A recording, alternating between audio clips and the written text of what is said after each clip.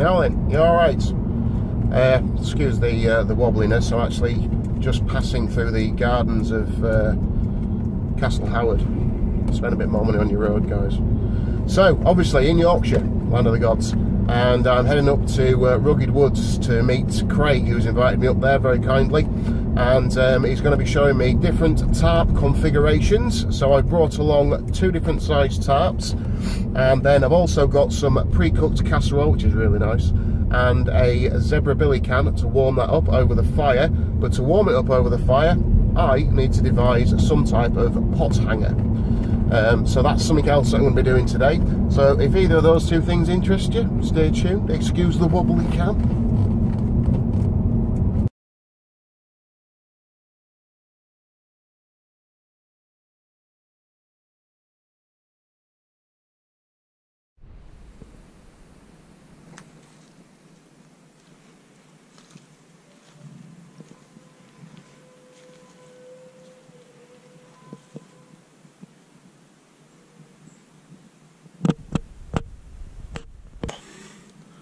Like the Yorkshire flag. That's all Laidlaw's junk. That's how he's rolling. Scruffy cat. Here's Craig. Hi everybody. Going through my paperwork. Yeah, important stuff. This has changed dramatically. Lashing with sisal. And now I can use that to say, "Begone, evil one!" So we're heading over to the water. We're going to soak this, and then we're just going to leave it to one side. Craig asked a very good question, which was, does it always stay tight once it's been soaked? And I don't know, so we're going to find that out. I didn't film this beautiful construction. Craig thinks I've done the wrong thing there. If anybody feels that they've been missold by this magically appearing instead of being shown, yeah, you can't comment and say me, then put a comment underneath, and I'll put some lashing instructions together, and maybe actually build something if you want.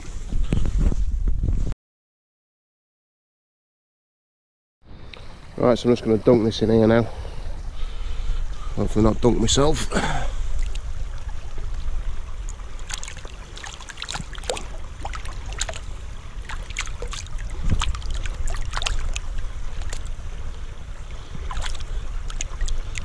One of my few claim to fame. As a Boy Scout, I used to build rafts and entered a race called the Contiki Raft Race. And my particular scout group won a few years in a row.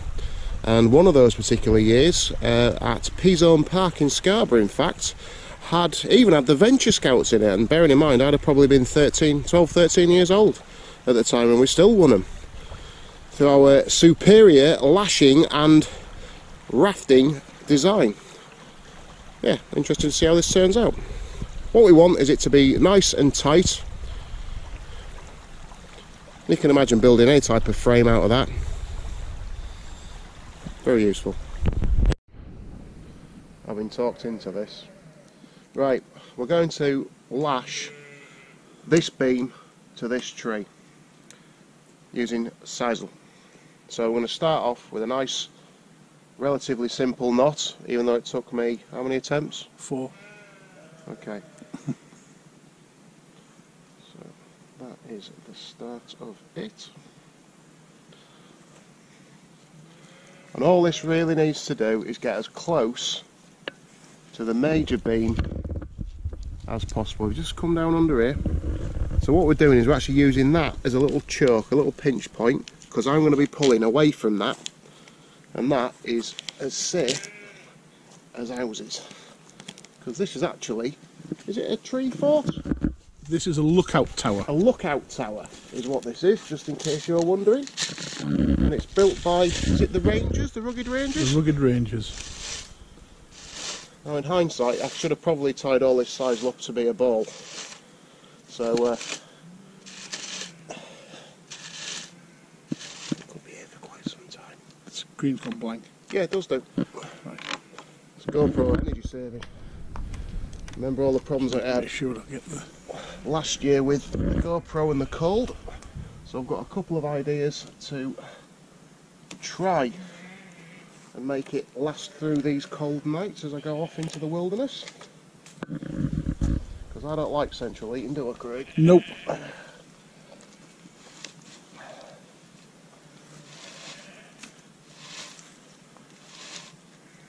Now this lashing, Steve, can be used for all sorts of applications, can't it? Yeah. Making ladders and rafts, yeah. Shelters. Yeah, the applications are quite large, and I think what I'm going to do is actually make a nice neat ball here because I'm getting tangled up. It's not looking very professional. Once it lands on those pine twigs, they get stuck in there and that's it.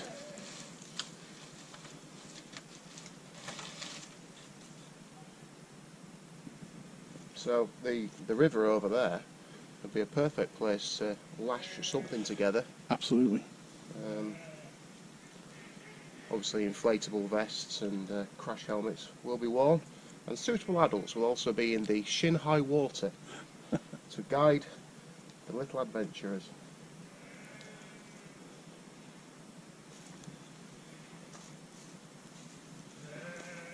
Tie myself up.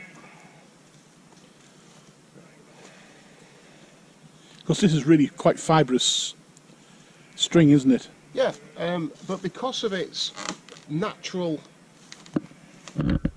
ruggedness, I think it actually binds to its Absolutely. Earlier lashed parts, giving it that sort of extra friction. Yeah. Which is what lashing's all about, really. Absolutely.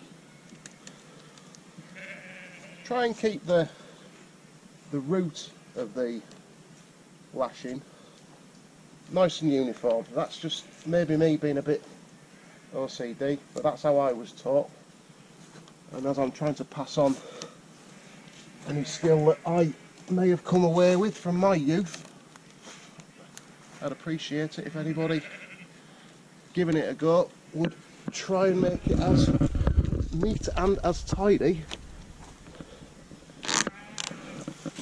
Tension's a big part of it. As this goes through the winter months, it's going to see a lot of water. So the sisal rope itself, string, whatever you want to describe it as, actually shrinks when it's wet. So this, over time, will become tighter and tighter. It really is good stuff. Unless, of course, the ingredients have changed since I was a Boy Scout, but only time will tell. What, last week? Yeah.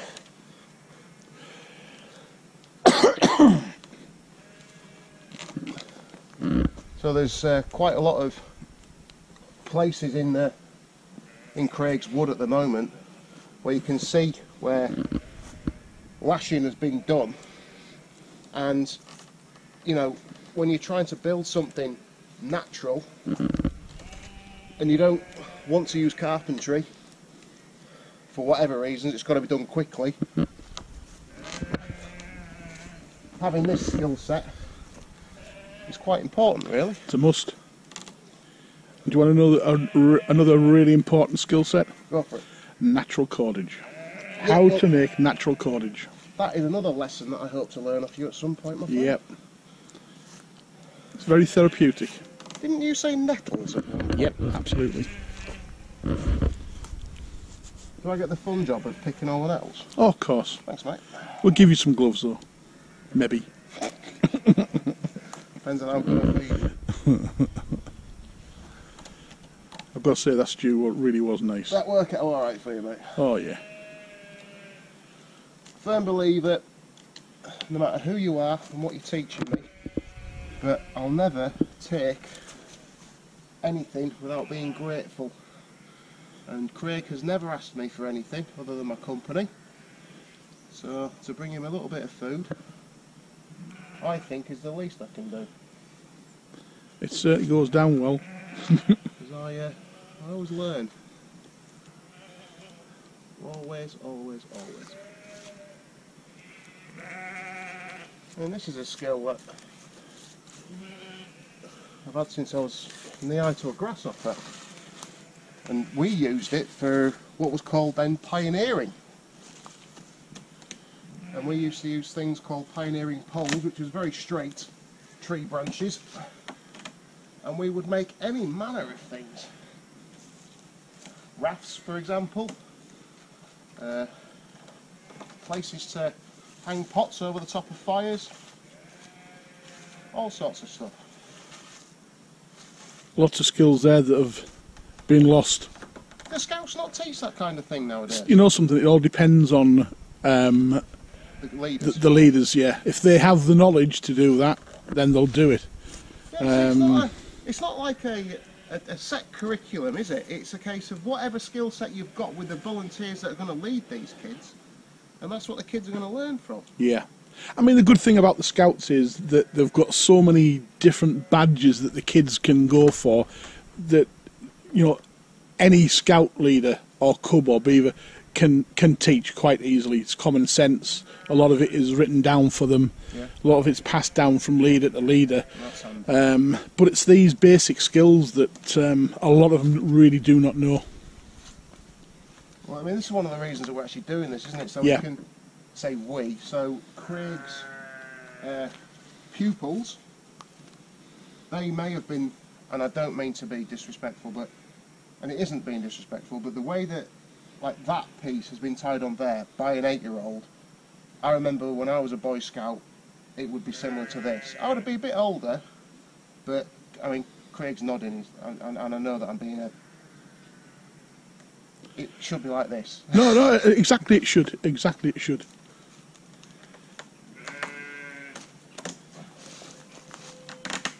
Do you hear that?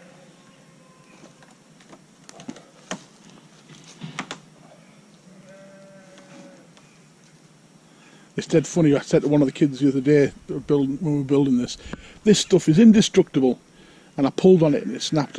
Really? Yeah, yeah. That is unusual. Yeah. It is tough stuff. Well, it could be that it's been caught by a knife or something, quite easily.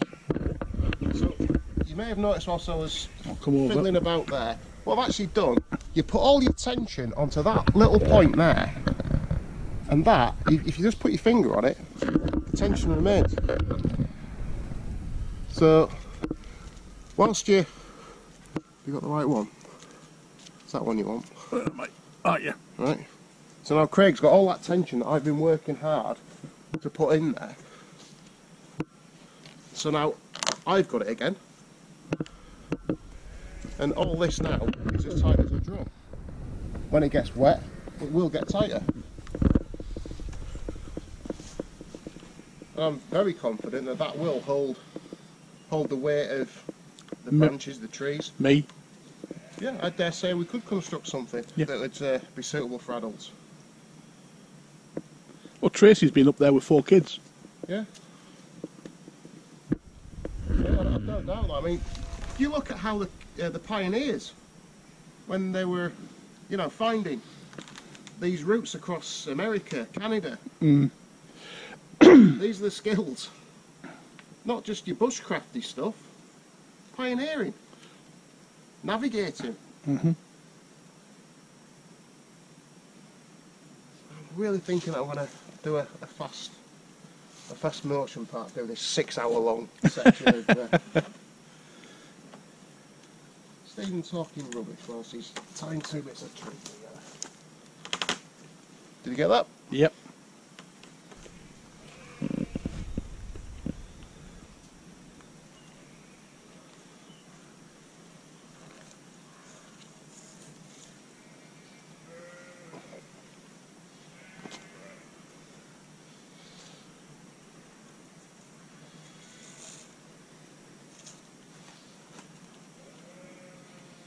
That's going to go nowhere, that is it.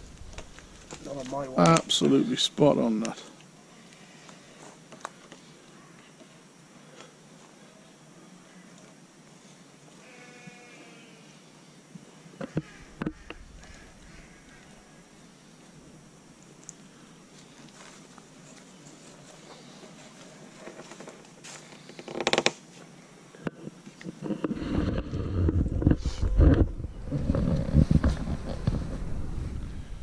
Beautiful. A work of art, even. Give it a good tug. Whoa, get in there. I don't, this is me being OCD, and I like that to look more like this. Right. But that's purely me just... I mean, where you've got to watch, once you've done something like this, and something that's going to be used for a couple of years, you have to watch for fraying. Yeah. But there's ways around that. You could perhaps put vertical beams up so that you're going to avoid or move them in a way that they're not going to go near that. Yeah. You know, that's an easy way. I mean, how long's that been? 5 minutes or so? Something like that, yeah. The video will say it's probably 15. But that's a quickish way of putting that up. And again, it's a skill that can be used for a multiple type of activities. I mean, it's just, you know, even in the workplace, at some time or other, someone's going to have to do some kind of lashing. Yeah. Unless you work with computers, of course. Yeah. Well, that is a different topic altogether. Yeah, then you might want to lash your boss because he's getting on your nerves. But never mind. But that's spot on, Stephen, that. Lashing. Thank you.